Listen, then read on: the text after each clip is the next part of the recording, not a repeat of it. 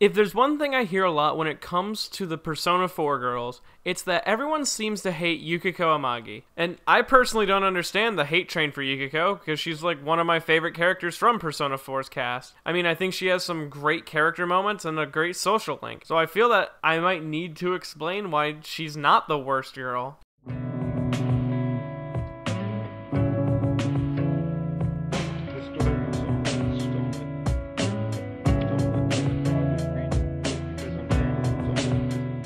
Shin Megami Tensei's Persona is a series mainly focusing on the psychology and sociology of the world around us. This series mystifies and tackles ideas that everyone we know deals with, such as how rumors hold a strong grasp on the world as we know it, and our never-ending struggle with the unavoidable fate that is death.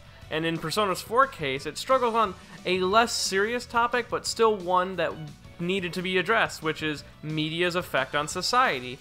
That's why the TV is such a big focus in Persona 4, and that's why the shadows of the people inside the TVs are their inner thoughts and their inner ideals cranked up to 11. Out of a possible 5. Because as we know through human nature that when people are placed in front of a camera or placed in such a spot where people can notice them or view them, their points get drastically different. They don't seem to hold as many in-between or gray area points. They seem to be more one side or the other with things, and that's why the personas or the shadows are so over the top with their appearances. Yet they remain in a whole to represent the core ideas of that person. So with that, we look at Persona 4 as a whole. We see Yukiko. She was born into luxury. She was the daughter of the owner of the famous Amagi Inn. She was raised from early childhood to be the perfect fit to take up the inn when she finally reaches the age to do that. She seems to be solely focusing on it during the early half of the game. She comes off as inept and very simple-minded, and this is shown to us for most of our interactions with her right away. And as the game is presenting it to you in the early half, it comes off as that Yukiko is too preoccupied with the issues going on at the inn. You notice when the average modern-day Atlas fan asks her out, Oh, are you coming with me? Or not? Sorry, I'm not going. Screw you! Stupid bitch! she doesn't understand what he's even talking about, or when she stone faces people in like mid-conversation. Not to mention that most of the people throughout the game up to this point have been calling her Yukiko, which means Snow Child, and this name could be a red herring in itself. Her personality type at this moment comes off as a Dendere-esque type of character, when that's nothing at all what she is. And not to mention that everyone in your party has also been talking up her beauty and femininity to you. These appear to be the only things that these people are grasping from her. People are only looking at Yukiko from a surface level. Then Yukiko gets kidnapped and thrown into the TV world, where we finally get a glimpse of what her inner thoughts and ideas are. From this, we see Yukiko represented as an over-the-top princess looking to score with a charming prince. She's more blunt about her opinions and ideas, and she talks constantly about wanting to be free. She wants her Prince Charming to come and take her away.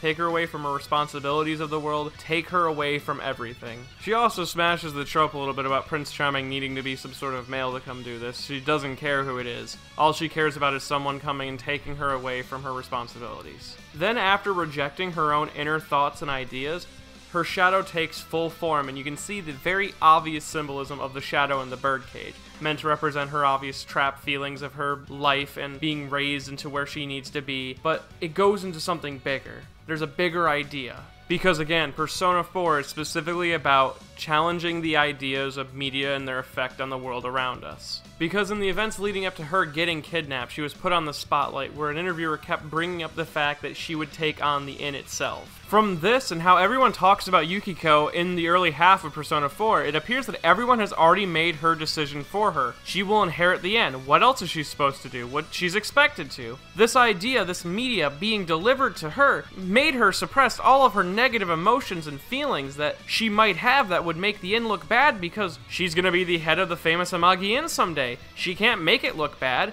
That'd be awful. She's having adulthood forced onto her, and her only answer is to place herself inside of a birdcage of her own design. And after the party defeats her shadow and she accepts it and it becomes her persona, she accepts the fact that those are truly her ideas, truly her feelings. Yukiko from here on acts completely different. No one else goes through this kind of change in the story, besides maybe Naoto, but she more just comes out and is more open to the rest of the party, and maybe Yosuke, but that was mostly the end of his social link, and it doesn't really carry over to the main story of the game. Though speaking of social links, Yukiko's is really great, as we get a tale of someone who finally realizes that they aren't trapped. Yukiko's eyes are finally open to the idea that she can leave. She isn't trapped in Inaba. She's flooded with freedom, and she decides to try to leave as soon as she can. Though, as we go deeper and learn more about her as a person, we learn that she's learning skills that she never would have needed to learn, like cooking, which is one of the ones that she holds on to the most and becomes one of the gimmicks of her character because it allows her to express herself. But the most interesting part about the social link is when Yukiko, even though her struggles seem to be up to this point with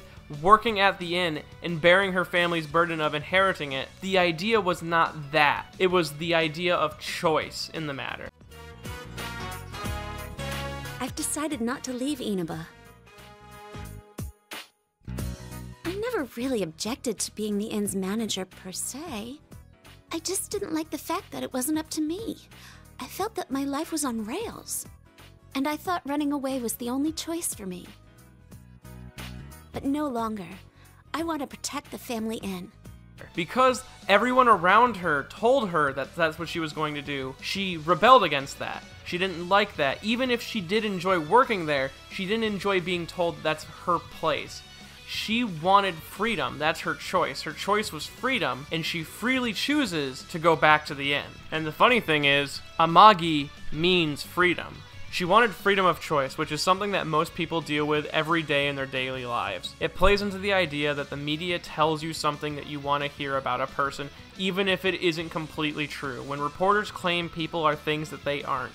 Yukiko is a character who represents standing against that and choosing to make your own path. She won't be told what to do anymore. She will freely choose to go where she wants to go. You can see this in the fact that even after she does accept the inn as her future, she still researches a job license. She still does the things that she was doing prior to this.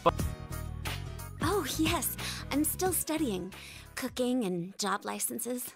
I don't plan to leave anymore, but I thought I might as well. But she also takes up the inn.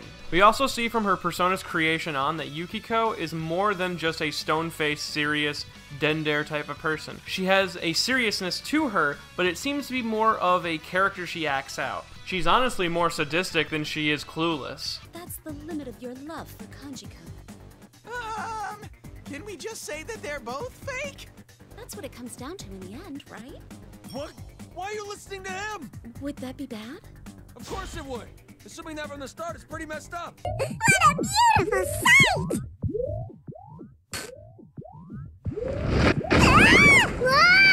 Oh, sorry. Guess I missed. We also pick up the idea that she probably is against the ideas of crass humor or like lewd jokes directed at her due to the fact that she had to put up with them so often before she was able to fully express herself and felt the experience of the TV world, which honestly makes sense. Also, let's not forget that Yukiko's final persona is Amaterasu, which is a goddess who will bring light, which will return light to the world. Someone who will return the freedom of light, the freedom of life, basically, to people. There's more shit there, but I'm not even gonna fucking dig into that because that has a lot of fucking meanings to it, so... Yukiko is one of the most adult characters in Persona 4 compared to the rest of the cast, standing up there with Kaji and Naoto. Her ideals of freedom, her personality, her want to let out all of her bottle up emotions. This is why she comes off as so awkward at times, because she's genuinely trying to emote, she's genuinely trying to laugh, and it may seem strange, but she's finally allowing herself to cut loose. And also the people who find her laugh annoying, like it's the only other character trait that she has, think to yourself, is Chie's meat shit any less annoying? Is Rosette's annoying fucking crying and her constant flirty shit, is that any less annoying than Yukiko's laugh? Because I personally never found her laugh to be bothersome in the bit. Also, let's not forget to mention that in the later Persona 4 story, she's one of the only characters not to experience drastic character drop-off rate of quality. In the beginning, a lot of people don't realize how one-note some of the Persona 4 characters are and how much that Yukiko is able to rise and develop as time goes on. I'm not saying that Yukiko is the best character in Persona 4, but I'm saying that she's definitely not the worst girl, easily above Chie and Rise, but debatable with Naoto, that's more personal preference, but Kaji is the best girl in Persona 4, and that's a fact. Case closed. Yukiko is great. Stop being stupid. Play a real Shin Megumi Tensei game like Nocturne or Strange Journey. And bye, Shimonetta.